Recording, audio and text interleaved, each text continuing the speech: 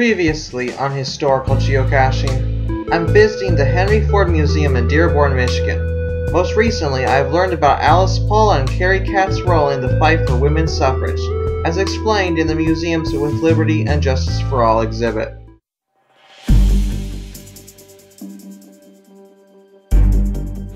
Well, I hope you all have been really enjoying this tour of the With Liberty and Justice for All exhibit. I know that I have really been. I don't think I've, in all my 11 years of coming here, I don't think I've ever delved into this exhibit this deep. And I mean, I've just hit up the few highlights and it's like, oh yeah, that's cool, and on to the next thing. But just to read some of the plaques and soak it all in is a really cool experience. Now let's get on to the final section of the With Liberty and Justice for All exhibit. Let's go on to the civil rights section. Here we go. Which, now that women can vote, now this is more blacks voting and just having equal life with whites, because they were so unfairly segregated. This is the costume of the Ku Klux Klan, which were basically old Confederate soldiers after the Civil War who decided to continue and enforce white supremacy at a cost, physical and career cost, negative cost to both the freed blacks and the whites who supported good things happening to the blacks. Some different pictures and signs. See, like here, you know, white waiting room.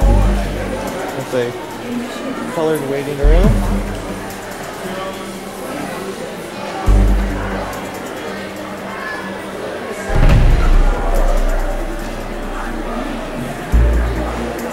Here's another picture with some caption. It says Rosa Parks. She was determined, proud, and gentle. She was a quiet, soft-spoken woman who worked as a seamstress in a local department store. But she also worked with local civil rights groups. And she had training in community action from school in Tennessee. So when the time came for her to make a stand, she was well prepared. And let's see, another one here.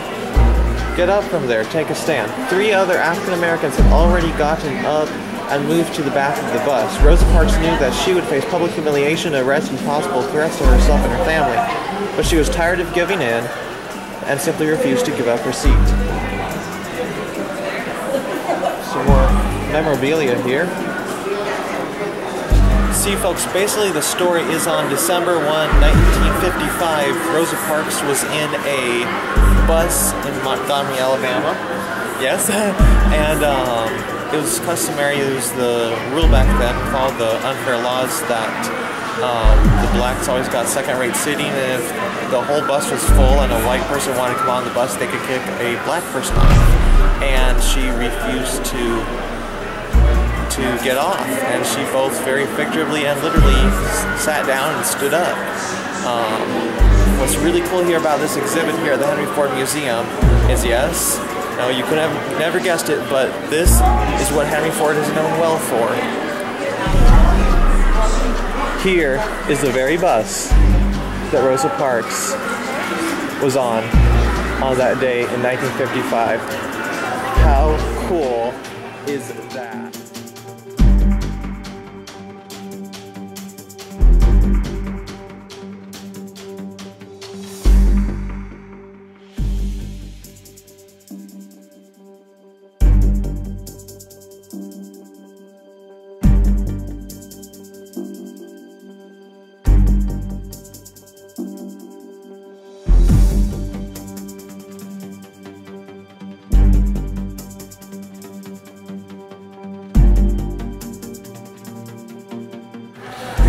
You guys want to go on inside? Let's go.